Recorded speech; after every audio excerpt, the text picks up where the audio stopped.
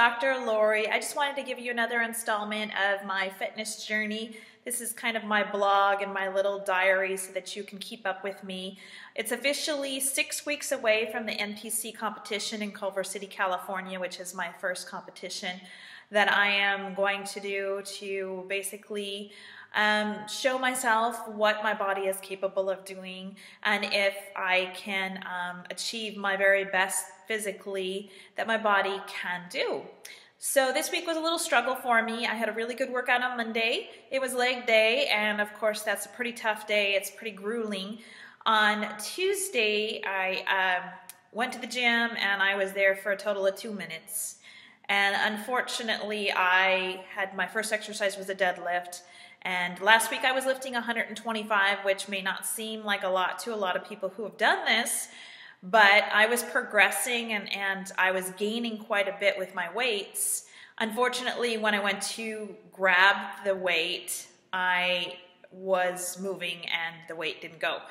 I unfortunately pulled a muscle in my back, which went into a spasm immediately and landed me in the chiropractor's office, who adjusted me immediately and sent me home with an ice pack.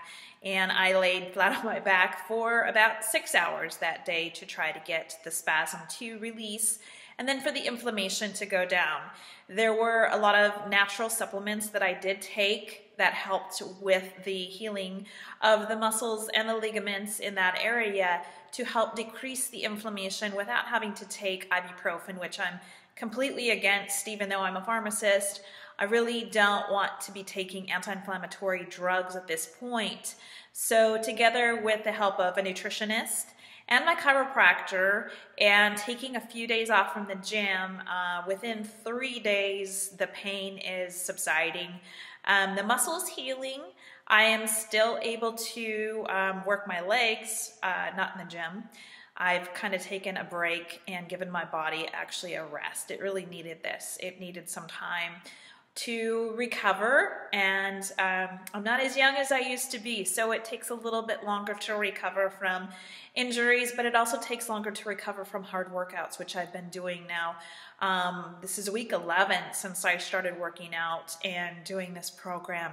So I am looking forward to Monday, getting back into the gym, and looking forward to 6 weeks out from MPC and seeing what I can do. So come back again and I will give you another installment in my fitness journey so that you can keep updated on my progress.